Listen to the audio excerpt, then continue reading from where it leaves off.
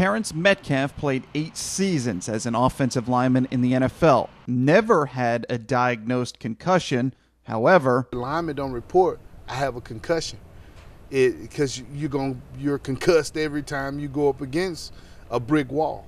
Metcalf, an All-American at Clarksdale High and Ole Miss before his NFL career, spent mostly with the Chicago Bears.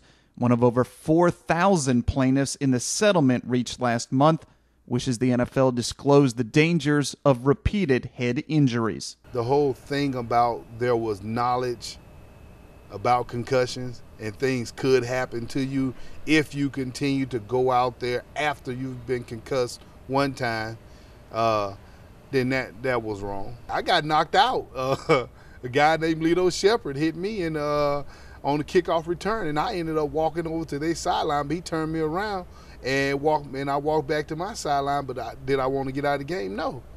How many plays you missed? I didn't miss any play. Was that good for Terrence Metcalf? It was from a monetary standpoint. I stayed there for 7 years with the Chicago Bears.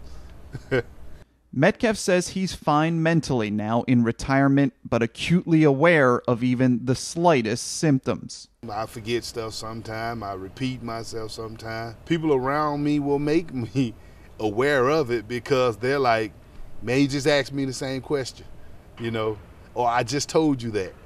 And Metcalf echoes a familiar sentiment. Knowing what he knows now, he still wouldn't change a thing. We all enjoy the game of football, and we don't want it to go anywhere. I don't want it to go anywhere. But if there was knowledge known that it could hurt people, and people have been affected, families has been affected, then, God bless whoever does receive whatever amount of money they receive from a settlement.